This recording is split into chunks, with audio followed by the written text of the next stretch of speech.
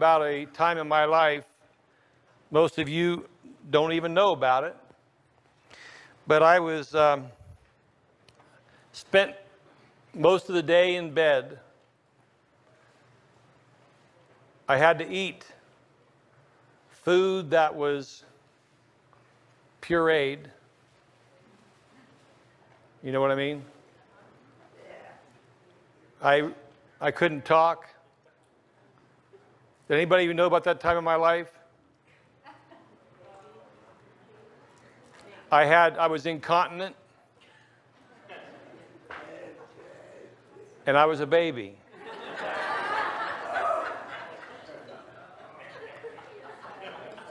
See, you guys were all feeling sorry for me. But when you found out I was a baby, it was okay. But how many of you are glad that most of us will end up growing out of that stage in our life? Amen. And the thing is, when you grow naturally, it just happens. I mean, we don't have to do anything necessarily to grow from being a baby to a young child to a young man to a fully grown person. It's just part of nature. It just happens. But it's different in the spiritual world. In the spiritual world, it's possible to remain a babe for a long time. And what I want to talk to you today about is how we can move from being a spiritual babe to being spiritually mature. It takes some intentional activity on our part. So let's begin by reading in 1 Corinthians 3, verse 1.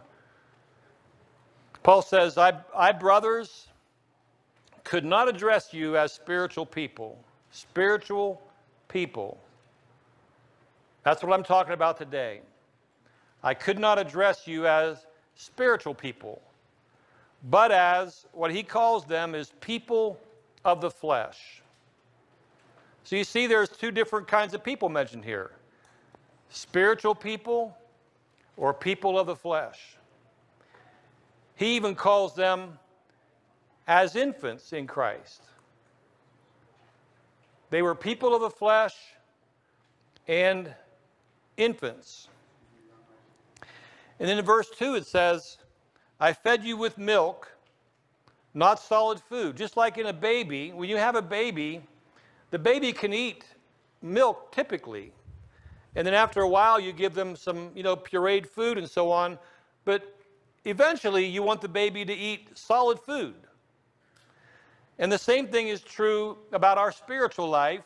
Paul says, in your case, because you were not spiritual people, you were people of the flesh, you were infants in Christ, I fed you with milk and not solid food. How many of you here, if you had the choice, would want to eat solid food in the Lord? Amen. We all do, but you can't eat it if you're an infant. Paul says, I could not give you this solid food because you're unable to eat it. He says there in verse 2, for you were not ready for it. And I like how he changes the verb tense here. He says, I fed you with milk. That's past tense, right? I fed you. You were not ready, past tense. But he says, even now, that's present tense.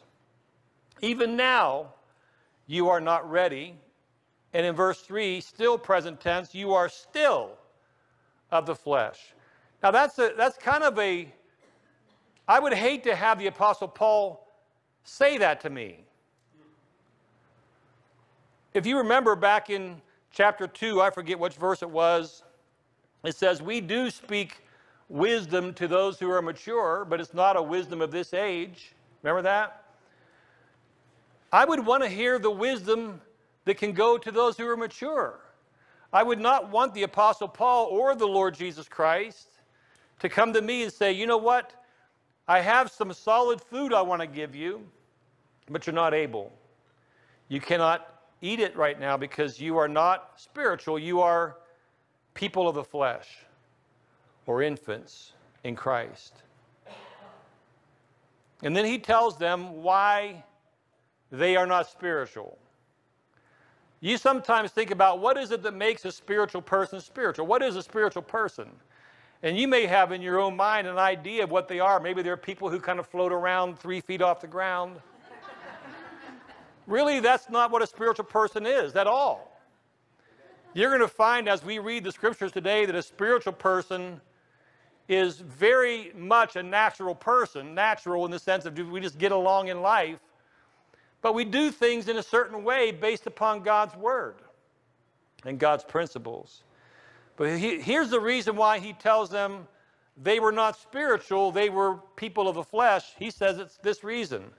For while there is jealousy and strife among you, are you not of the flesh? So I can look at my life and I can see that if there is jealousy and strife in my life that's driving me, I'm not spiritual. See, I can come up here and prophesy and pray and preach and do all kinds of things, but if there's these issues in my life, like this, jealousy and strife, that leads the way, I'm really not spiritual. I am a person of the flesh, an infant. It's possible, I think, for people who are of the flesh to be used in spiritual gifts. You know why? Because the Corinthians were. Amen. They were people who were of the flesh, people who were not spiritual, yet they were profuse in the use of spiritual gifts. So that's not really what it means to be spiritual. You might think all those people that come up here to prophesy or speak in tongues or give, those are the spiritual people. Not necessarily. Amen. They could be, but that's not what identifies them as a spiritual person. It's something different. And in this case, the fact that they were jealous and striving among themselves, saying, I'm of Paul, I'm of Cephas, I'm of Christ, all that division that was there is the thing that Paul says identified them being fleshly people, people of the flesh. For while there is jealousy and strife among you, are you not of the flesh and behaving only in a human way? What does he mean when he says behaving only in a human way? Well, I think there are natural tendencies as human beings that we have. And those natural tendencies might be, if you hurt me, I'm going to hurt you back. If you do wrong to me, I'm not going to forgive you. That might be a natural reaction. But as the Lord, I mean, just like we had this word of exhortation this morning about the love of God being a strong driver and motivator in our life, we as God's people have the Holy Spirit living inside of us, and I don't have to respond only in a human way. I can allow the Spirit of God to begin to direct how I treat people, how I respond when somebody comes against me. Like if someone hits my cheek, I can turn the other cheek because that's what Jesus taught us to do. And I can do that because His Spirit dwells inside of me. I can actually be a spiritual person in my response to the affairs of this life. I can be spiritual. On the other hand, I can do all kinds of things that look spiritual but be unspiritual because of my heart and my attitude and the way I respond to the things of this world. And so he says, are you not of the flesh and behaving only in a human way? For when one says, I follow Paul, another, I follow Apollos, are you not being, and here's that word again, merely human? I want you to know, how many of you know that you are human? Is there anybody here who's not human? Can I see your hand? So we are human, but we're not merely human. We have the Spirit of God inside of us. We have been made a new creation in Christ. The thing that allows us to have dynamic change as people is that He lives inside of us. Christianity is not a self-help organization where you do these things to try to get better. It is allowing His life to come forward and be real and be active within us. It is more of Him and less of me. Now, there's also in 1 Corinthians 2, verse 13, if you want to go back there for 1 second, that's the scripture I was mentioning earlier. He says, we impart this in words not taught by human wisdom, but taught by the Spirit of God, interpreting spiritual truths to those who are spiritual. So that's when he was talking about there are spiritual people and we can impart wisdom to those, but it's not you. You guys are not these people.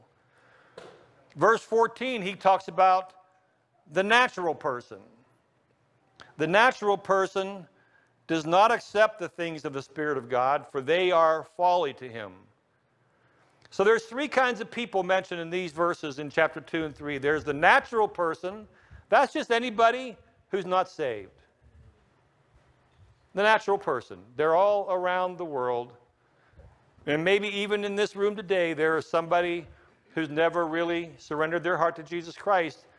The Bible calls that a natural person.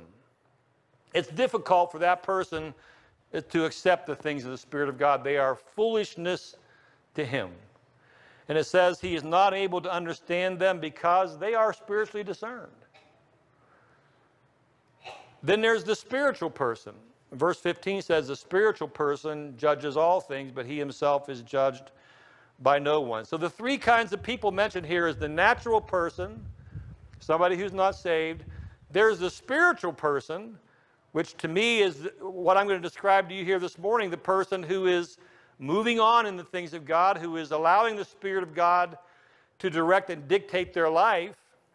And then there is the fleshly person who is also a Christian, but is not allowing the Spirit of God to have a place of reigning within them.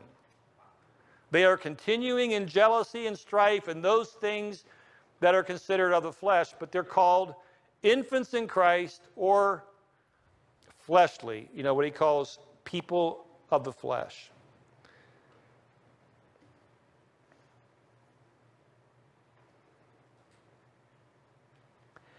I guess it's not a bad thing to be a babe when you're a newborn Christian. How many of you know if you're a newborn Christian, it's okay to be considered an infant because you are. You just came out of the world. You're just beginning your walk with Christ. But the tragedy would be if you have been in the Lord for a year or 3 or 5 and you still remain an infant. That would be a tragedy. That would be a person who is no longer just an infant, but I think Paul would describe as a person of the flesh. Somehow their growth has been thwarted. Their growth has not moved on. They've remained unchanged. They remain the same. Something's happening here. And maybe there's not this intentional growth or the things that you need to be doing to see that growth take place, which I'll talk about in a few moments here. But as I said before, natural growth just takes place. You don't have to, how many of you parents have had a little baby before and you said, I wish they would always stay this size. But then before you know it, they're up and they're crawling around, they're grabbing things off the table, then they're out driving your car, then they're walking down the aisle, marrying somebody, and they're bringing babies into the world. That's just a natural growth. But Christian maturity doesn't just happen. You won't grow in the Lord just by sitting in this pew on a Sunday morning. It can help. But just like the Corinthians, you can be there gathering with the saints, going through all the things, and still remain as an infant. So my heart today is to encourage you to be mature Christians.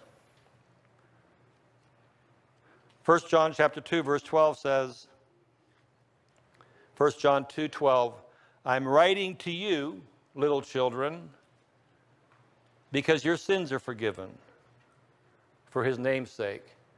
I'm writing to you, little children, he says. And then he says, I'm writing to you, fathers, because you know him who's from the beginning.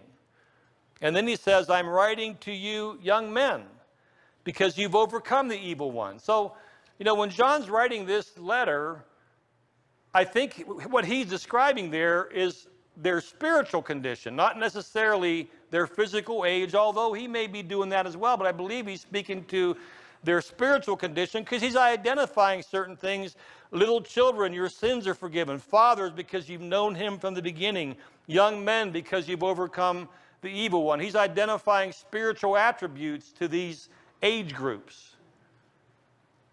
And he says in verse 14, I write to you fathers, because you know him who's from the beginning. I write to you young men, because you are strong, and the word of God abides in you, and you've overcome the evil one.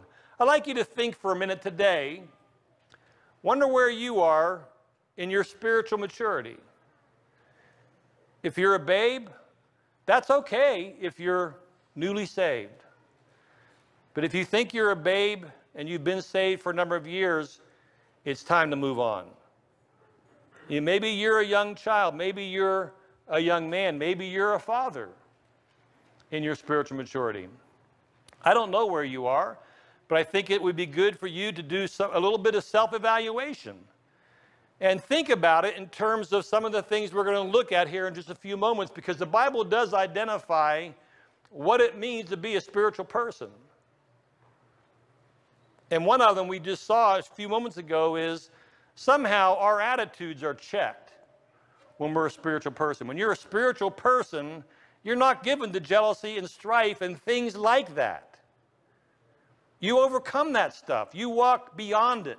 I'm not saying you never falter or never fail, but it's not like that's your identity. Something of Christ is stirring inside of you that moves you beyond this. That may be okay for a babe. It may be okay for a new Christian who's just learning to walk with him and respond to him. But if you've been in the Lord for some length of time, these things should be changing in your life because he's growing inside of you. He must increase and I must decrease. What does maturity look like? Well, there's a scripture in Ephesians 4, verse 11, and it says this.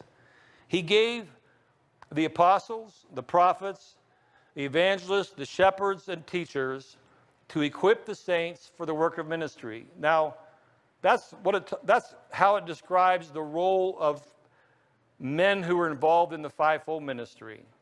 My job as a pastor, a shepherd, is to equip the saints. Who's a saint? Anybody here a saint?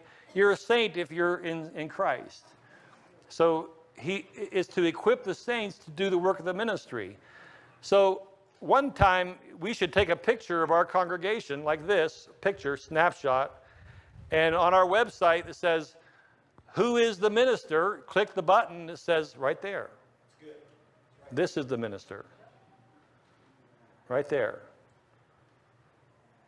Because the saints are to be equipped for the work of ministry. And that's all for the purpose of building up the body of Christ. The idea is that when the saints are doing their ministry, when you're doing what it is that God's called you to do, then the body of Christ will grow. It will be edified. It will be strengthened and lifted up and encouraged. And then he has this little bit of a timeline thing. Until we all attain to the unity of the faith, I don't think we're there yet, obviously, and the knowledge of the Son of God. And then he says this, to mature manhood. Mature manhood. Now, ladies, let me say to you, when he's talking about mature manhood, he's talking about women. Okay? He's talking about just people. All right? So don't be offended by this. He says he wants us to grow to mature manhood. And then he tells us what that mature manhood is, to the measure of the stature of the fullness of Christ. That's a pretty high bar, isn't it? So what is Christian maturity? It is people growing into the measure and the stature and the fullness of Christ. Now, when you look at that today, I know you're probably looking at that and you're thinking, I'm never going to attain that. Well, why not? That's his calling for you. Why would you just throw it aside and say, well, I could never attain to the measure of the stature of the fullness of Christ? Don't you know that that is the nature of his work within you, to conform you to the image of his Son? I hope that since you become a Christian, you become more Christ-like, more loving, more forgiving, more gracious, more kind, more patient, because His Holy Spirit is living inside of you. This is what maturity looks like. It's like people can look at you and say, I see something of Christ in you. I see the fingerprints of God upon your life. You once were this, but look what He's made you. Look how He's changing you. Look what you are becoming. So I think sometimes people read this scripture and it says, to mature manhood, to the measure of the stature of the fullness of Christ, and they say, I could never get that, so I just give up on it. Don't give up on it. Amen. It's good. Say, Lord, do whatever you want to do in me to change me into the image of your Son. Now, we're not becoming gods. We are just becoming Christ-like. That's like the fullness of His salvation inside of us is not just saving us from sin, but changing us, overcoming things in our lives. Read in the scripture all about how we overcome when we are in Christ. I wrote unto you, young men, because you are strong, because you've overcome the wicked one. I mean, we are having victory after victory after victory because Christ is inside of us. And so, get a vision for what it is God wants to do in your life. Mature manhood, that far end of that spectrum, looks more like Jesus.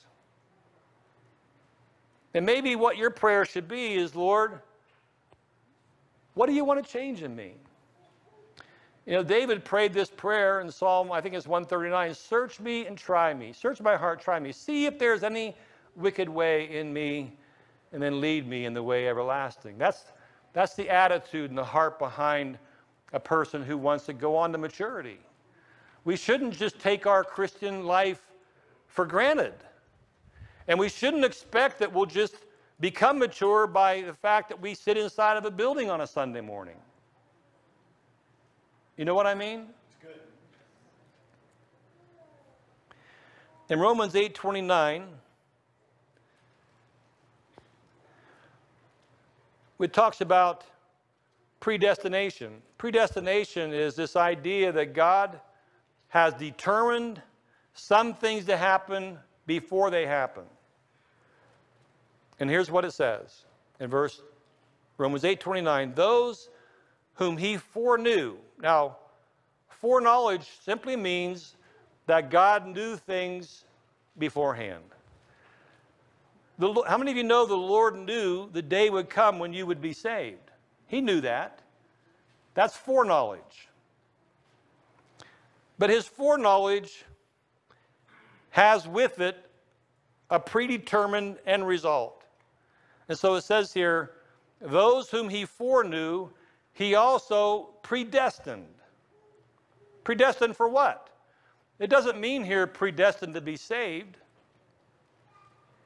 He says He's been predestined to be conformed to the image of His Son. So how many of you are saved? Okay, a couple, two or three, all right. We're going to have an altar call right now. No, if God has foreknew you, He foreknew you, you are saved, know this, you have been predestined to be conformed to the image of His Son. That's the predestination. It's like, where do you go after you're saved? Not that you would be saved, but where do you go after you're saved? It's kind of like this here. If you become a policeman, it's predetermined that you're going to get a badge and a gun and a uniform. You know, that's predetermined. So you become a policeman, guess what? The thing that's predetermined will take place. When you become a Christian, it's been predetermined that you should be conformed to the image of His Son. So guess what? When you become a Christian, this is the work that He is doing in you. The Bible says He works in us both to will and do His good pleasure. He who began a good work in you will perform it to the day of Jesus Christ. What is that work? He's conforming us to the image of His Son. So don't remain an infant. Don't remain as a fleshly person. Have a vision in your heart that God wants you to be spiritual. He wants to be able to give you spiritual wisdom. He wants you to be able to become more like Christ each year of your life. You may not notice the changes because sometimes they're very incremental, but a year from now, 3 years from now, 5 years from now, you are changing. You are becoming more like Him. And men, you know, sometimes you find in our world, women pursue God sometimes more hotly than men. Men, can I tell you, let's take the role of leaders in this. Let's plan to be spiritual men. Some of you guys, not all of you, some of you guys, and maybe not even in here, they're out looking for wives. And they're looking for beautiful women. And I'm telling you what, you're going to find some beautiful women who are hot for Jesus. And they don't want anything to do with you. It doesn't matter how cool you think you might be if you're not hot for Jesus. Women, tell them that. I mean, you might think you're the hottest thing since peanut butter. You know, cool, every woman wants you, but I'm telling you, they want a man who is serving God. They really do. They may not even know it, but there's something about a man who carries that character of Christ that is appealing and attractive to a woman. I'm not saying that's the whole reason you should be pursuing the Lord. Well, I better go on the bandwagon because my time's running down here.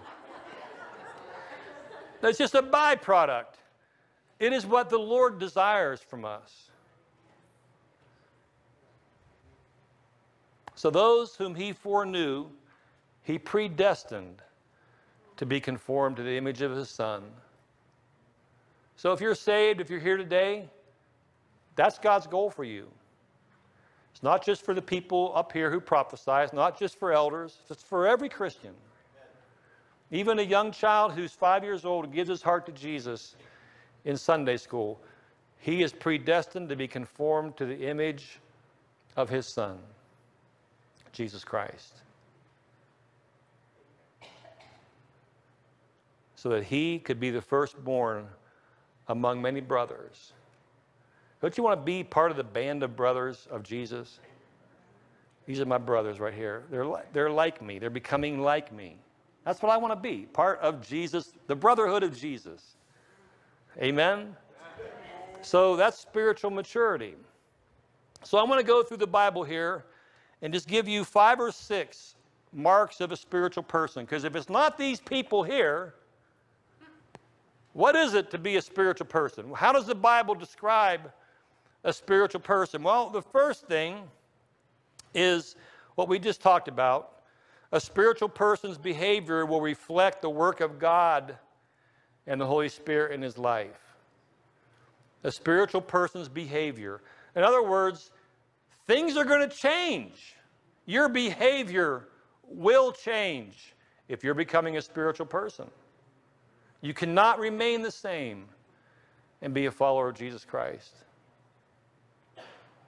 And the scripture we read was, while there is jealousy and strife among you, are you not in the flesh and behaving only in a human way? And that's where he was comparing, you are not spiritual people, you are persons of the flesh. The second thing, a spiritual person will embrace the wisdom of God and sound judgment.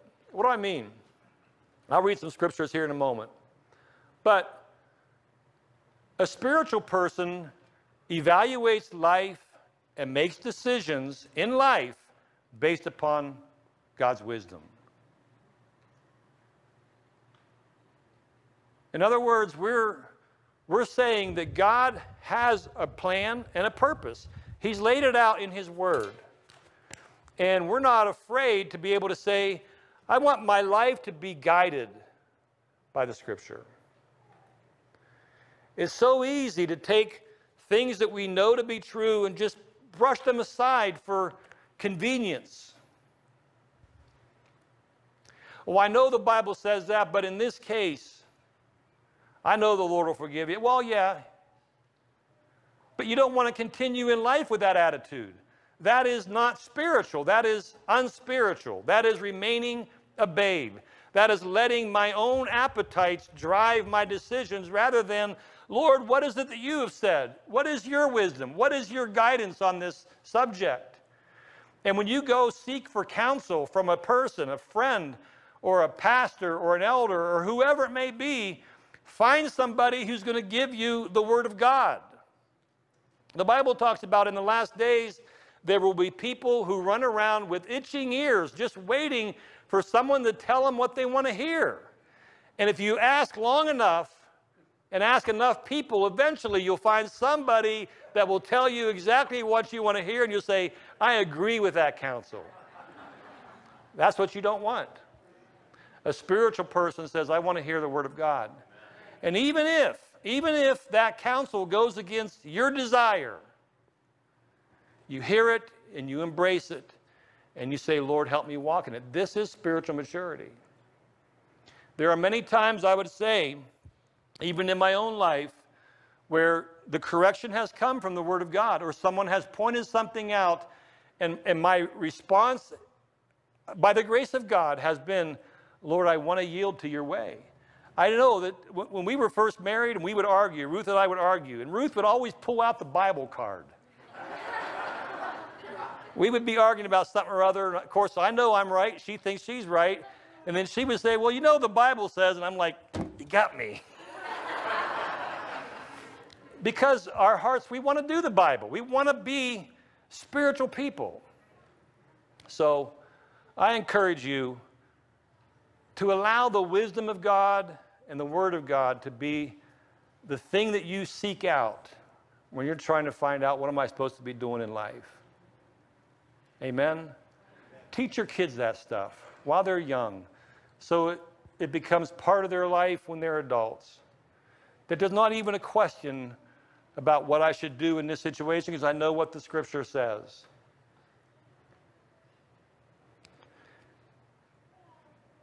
Like I was talking to someone about, they were wondering who they should marry someday. I said, you know what? First of all, the Bible says, don't be unequally yoked with an unbeliever. So, you know right now, if you want to follow the Bible, about half the world's cut off your radar screen. But yeah, but he's rich and handsome. Well, but the Bible says he's not a believer, right? So we can justify a choice because of what I want that rich, handsome man. It's better to come over here and say, Lord, what do you want? It's better to choose his way. That is spiritual. That is moving in the path of spirituality. And so Paul says in 1 Corinthians 2:6, among the mature, we do impart wisdom, although it is not a wisdom of this age or of the rulers of this age. So there is a wisdom that's for the mature. It is the wisdom of God. 1 Corinthians 2:13, we impart this in words not taught by human wisdom, but taught by the Spirit, interpreting spiritual truths to those who are what? Spiritual. Imparting spiritual truths to those who are spiritual. The natural person does not accept the things of the Spirit of God. They are folly to him. He's not able to understand them because they are spiritually discerned. The spiritual person judges all things, but he himself is judged by no one. So this spiritual person embraces the wisdom of God and he embraces sound judgment. One last scripture about wisdom in James 3, verse 13. James 3:13, it says, who is wise and understanding among you? By his good conduct, let him show his works with meekness of wisdom. But if you have bitter jealousy, see, he's the same kind of things he mentions in the Corinthian church.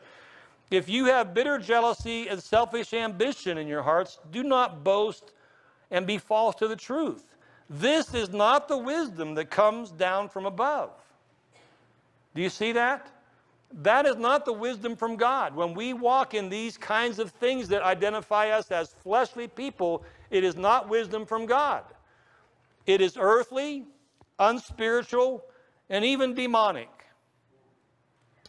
For where jealousy and selfish ambition exist, there will be disorder and every vile practice.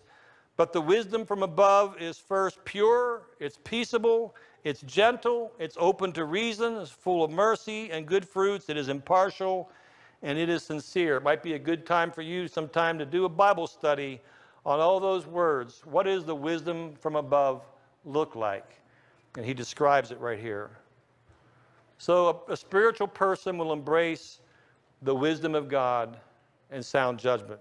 The next thing, a spiritual person acknowledges teaching regarding spiritual gifts. Did you know that? Paul writes this in 1 Corinthians 14, verse 37. If anyone thinks he is a prophet or spiritual, he should acknowledge the things I am writing to you are a command of the Lord. You know, there's a pushback against spiritual gifts sometimes in the world, in the community, in the church, even in the church. But he's basically saying, hey, if you are a prophet or you are spiritual, you need to acknowledge that the things I'm writing to you are a command from the Lord. That's spiritual. If anyone does not recognize this, he is not recognized, and so my brothers earnestly desire to prophesy.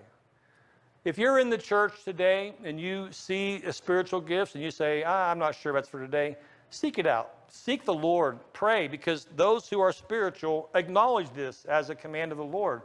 And along with that, along with being able to acknowledge it, is that you pursue it. I want to be used, Lord God. It says, do not forbid speaking in tongues, earnestly desire to prophesy, but all things should be done decently and in order. I said it before, and I'd like to say it again. I'd like to encourage you men to pursue the use of spiritual gifts. Don't let it be just women. Stand up, men, and say, God, use me. Stir up the gift of God in my life. It is one way that God wants to use us to build up his church. And so he says it's a spiritual person who acknowledges these things as the commands of the Lord. I think a mark of a spiritual person is they will be being used in spiritual gifts. Not necessarily just prophecy, but you're going to step out in the spiritual gifts that God's given you. And he's given every one of us something. Next, a spiritual person has concern about the spiritual well-being of others. It's not about me. It's not about my things. It's about you. And so in Galatians 6:1 it says, brothers, if anyone is caught in a transgression, you who are pastors should restore him. Is that what it says? How many Bible says that? You who are pastors. What does it say? You who are spiritual. There should be lots of people in a church where the church is becoming spiritual who are helping brothers and sisters who are struggling. This is what it means to be spiritual. That you can see someone who's maybe they've got caught up in some sin. It says here, caught up in a transgression. They're struggling in their faith. They're becoming weak. Well, you who are spiritual should restore him. You go and you reach out and you say, hey, brother, let me pray for you. Let me help you. Let me encourage you. Here's some scriptures. Here's how God's helped me. Or whatever it may be. But you begin to have eyes for others. The spiritual person, the center of his world is moving away from here to out here. That's spirituality. Yeah, you still have issues. We carry our own burdens and all that. But I'm really concerned about what's happening in the lives of other people. That's spiritual. That's becoming mature. I encourage you, if that's not happening in your life, then say, Lord, build this kind of spiritual maturity in me that I can reach out to help a struggling brother or sister. You should restore him in a spirit of gentleness. Keep watch on yourself, lest you too be tempted. The next thing is a spiritual person becomes intentional about their growth in the Lord. Remember, I told you before that natural maturity just happens. Spiritual maturity takes some effort. And here's a scripture regarding that. 1 Peter 2, verse 1 and 2. It says, put away. Who's supposed to put it away? You're not. He didn't say pray to Jesus so he would take it away, did it?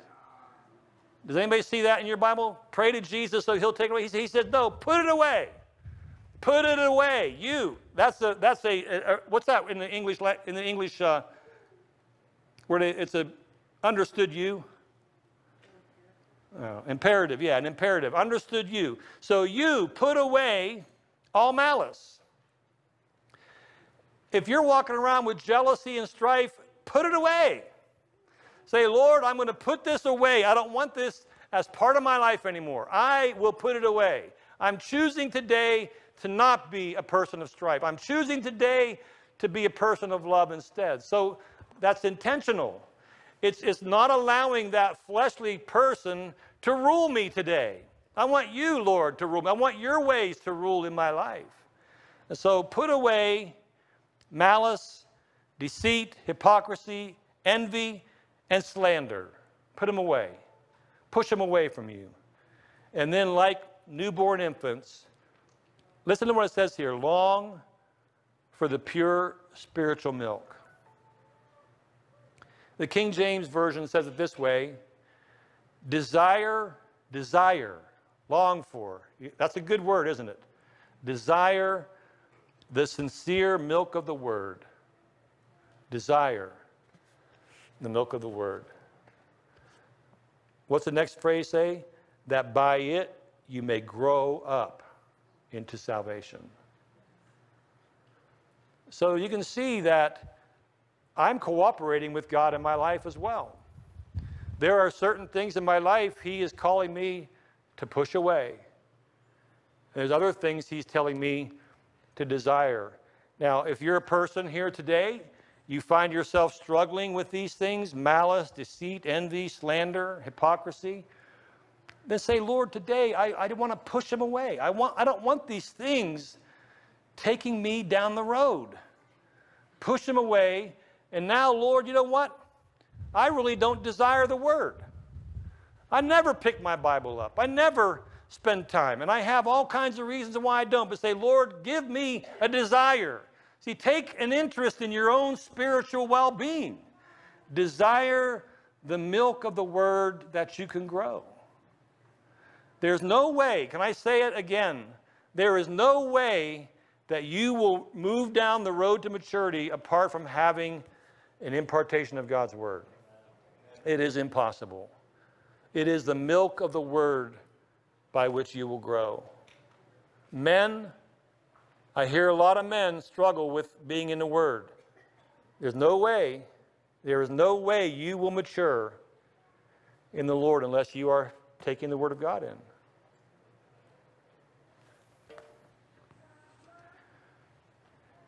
And then finally, Colossians 1:28.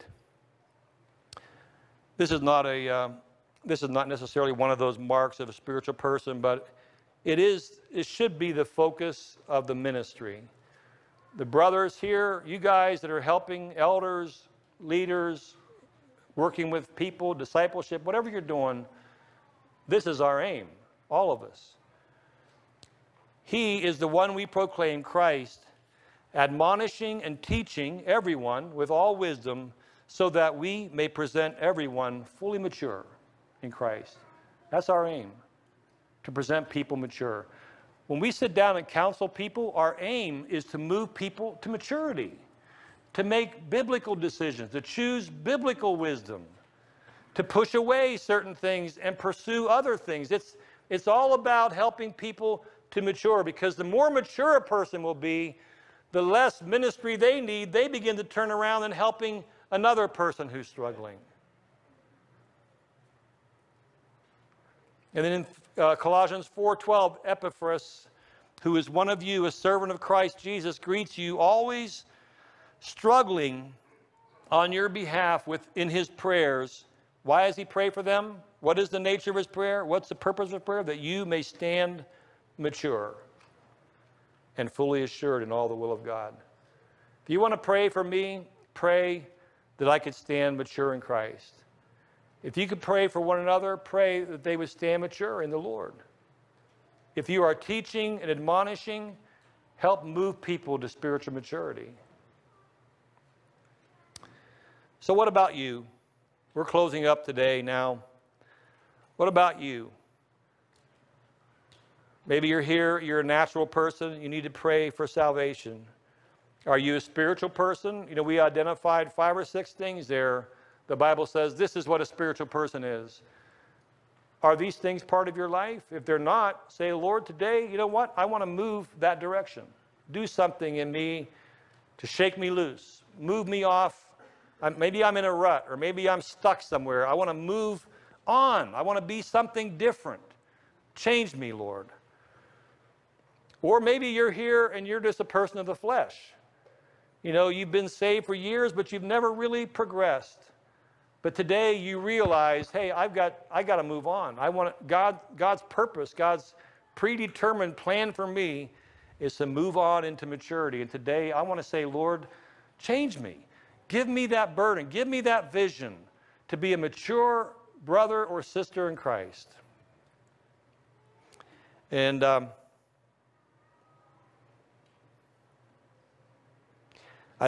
wrote this down here. Maturity in Christ has little to do with our age or even the length of time you've been in the Lord.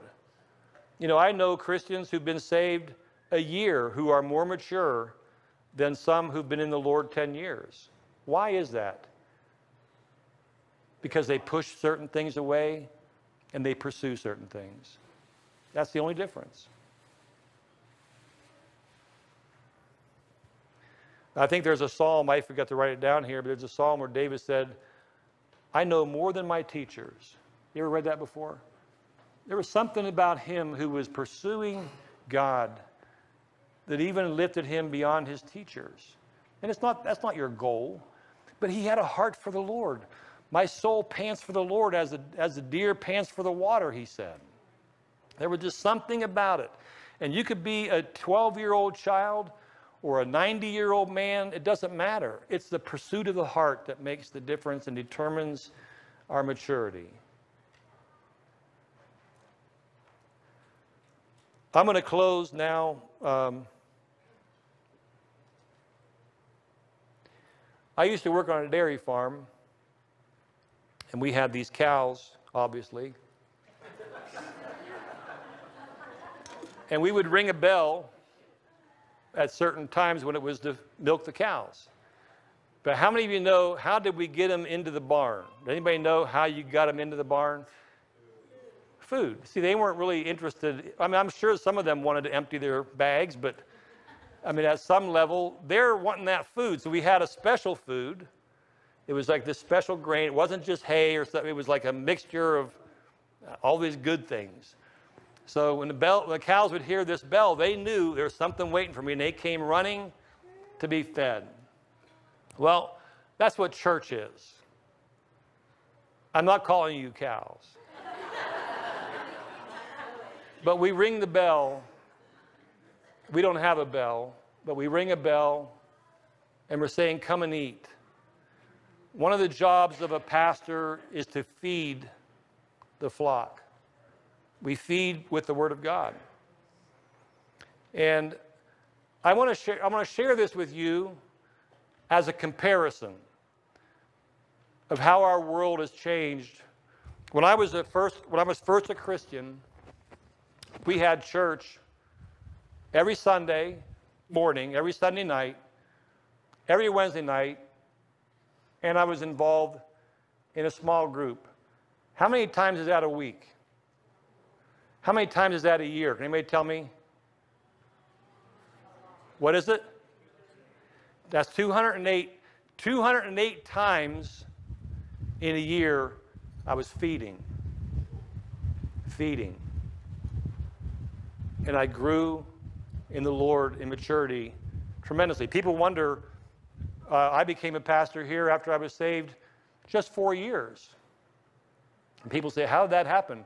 It's because I was feeding and responding. I was no one special, no different than any person sitting here. There was just a heart to pursue.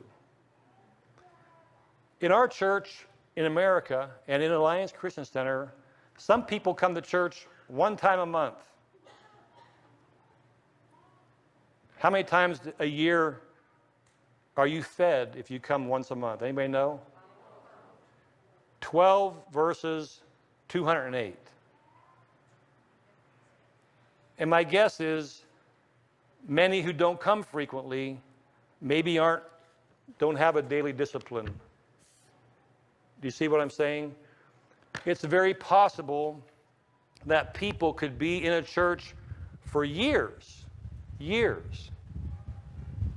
And I understand this is not the only place you're fed, but this is a place where you're fed.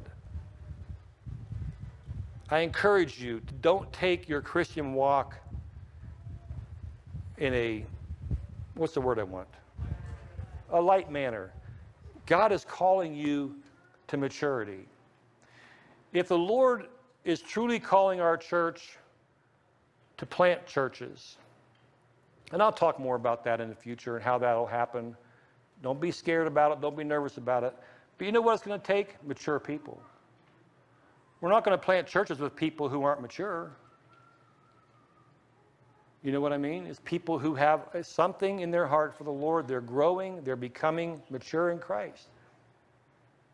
And so I encourage you today to take a step toward being more serious about your own spiritual maturity.